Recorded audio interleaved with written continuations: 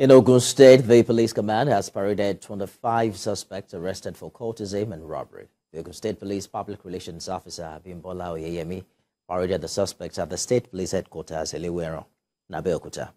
He said the arrest was made after the command launched serious clampdown on those behind sudden upsurge in cult-related clashes. He added that some of them were arrested at Ijebu-Ode and Soyeye area of Abeokuta. Following the sudden upsurge in cult-related clashes within the state in recent times, the Ogun State Police Command launched a serious clampdown on those behind the violent clashes, which have left not less than 5 people dead.